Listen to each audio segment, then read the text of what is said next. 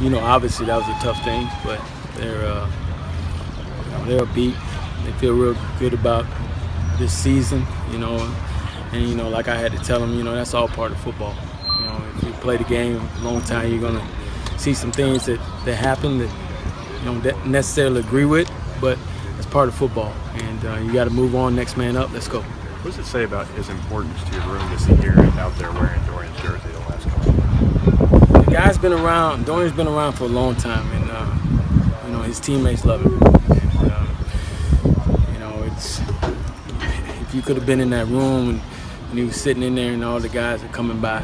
A lot of them were in tears, because they know how much time and effort he put in this summer to do it the right way. And, I'm getting a little misty-eyed right now just thinking about it, because he just really put time in, and like I told him, it's not the end of the world.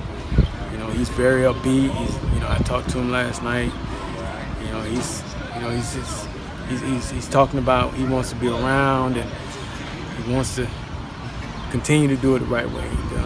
And, I was very proud of him. I'm still very proud of him for the way he's handling this, and he's being strong. And it is what it is. What do you lose with him too in his physicality in the run game and blocking on the perimeter? Well, you just said it. We lose his physicality in the game, and it's a guy that's been around here a long time. I've talked to some of you guys about. He's worked his way up. He's had his ups and downs. And towards the end of the season, he was on the up.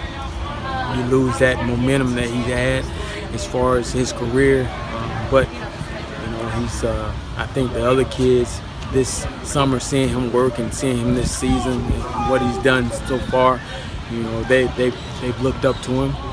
He's been a leader, and he will continue to be a leader for us. So who steps up into that role? Is it a mix of different guys? How do you see that playing out?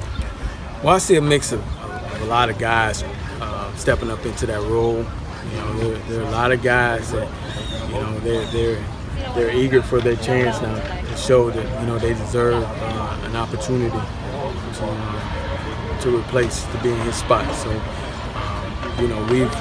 what we've done, we go back to every practice and we look at the charts and we look at their practice, how they've done, the attitude, missed assignments, ball, catching the ball, loafs, all of these things, and we take that into account. And we'll see at the end. I told him, I said, unfortunately, he went down, but it's an opportunity for somebody else to step up. I mean, that's how it happens sometimes. One person's loss is another person's gain.